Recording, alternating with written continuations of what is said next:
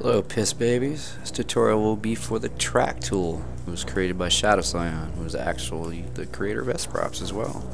It allows you to create a realistic and lagless system of tank treads for your tank with a very high degree of customization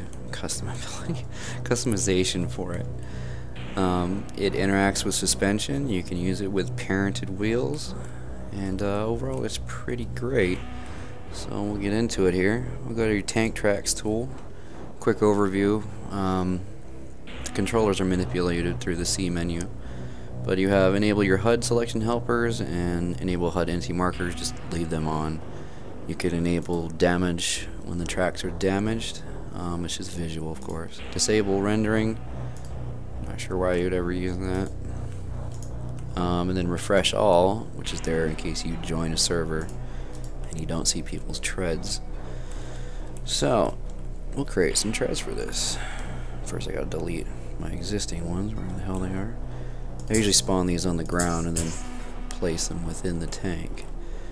So we'll go to our tool here. We'll just click on the ground, create a controller. Then we're gonna right click the controller, and you're gonna right click the chassis of your vehicle. What did I do? You want to make sure it points forward. The arrows will tell you if it's pointing forward or not. So you want to make sure your chassis, it can point forward or backwards, it doesn't matter. Just as long as it doesn't point left and right or some shit like that. And then we're going to select our wheels with right click. Turn them red. If you have return rollers, which go along the top, you hold shift and right click them. And then go back to the controller, right click it on again, do the other side as well, same process. Select all your road wheels. You can select as many road wheels as you want in any order, it doesn't matter. Just hold shift for your return rollers though. Right click it again, and it gives you just some basic settings for it. So we're going to edit those settings, set them to something that we like. I'm going to remove my skirts actually. Get rid of that. I'll just leave that there. Okay, so let's go to our first one here. So what do we got? Configure track settings. We have detail, which is the amount of segments in the track. I usually keep it around 3 to 4. Then we have color, which is the color, you dumbass. Material, we've got a whole bunch of different tread materials. I'm going to choose this tiger looking one. Width, just the width of the treads, pretty self-explanatory. Height, which is the thickness of the treads. And then we've got radius, which alters the radius of the road wheels in case you got some weird custom sphere radius or something. Roller radius, that's for just your rollers. For the rollers, don't use a really long and skinny prop. Just use a wheel, otherwise it does some fuckery. Offset, which is the left and right offset of the track. Stick that back on there.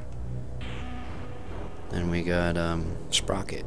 Now what this does is it tells the tool which wheel it wants to get the spinny information from. So if you have parented front and rear idlers like I do, my front idler is just a parented wheel, it doesn't do anything. The rear drive sprocket is physical and it spins, but it's parented. It doesn't touch the ground, so you can parent it and it still functions. So we needed to get the information from one of the road wheels.